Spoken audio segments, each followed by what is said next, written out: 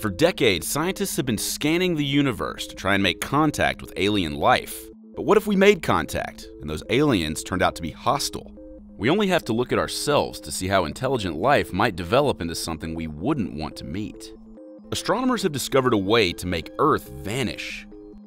All it takes is a powerful laser, fired in the right direction. The quickest way to spot a planet is by watching stars. When planets pass in front of a star, they block out some of its light. The dip in brightness instantly reveals the presence of a planet. So how do you make a planet disappear? Eliminate that dip in brightness.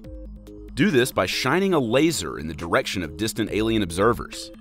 All we'd need is 30 megawatts to power the laser, which is the same amount of power as 10 wind turbines. This could be a useful way for Earth to hide from hostile aliens.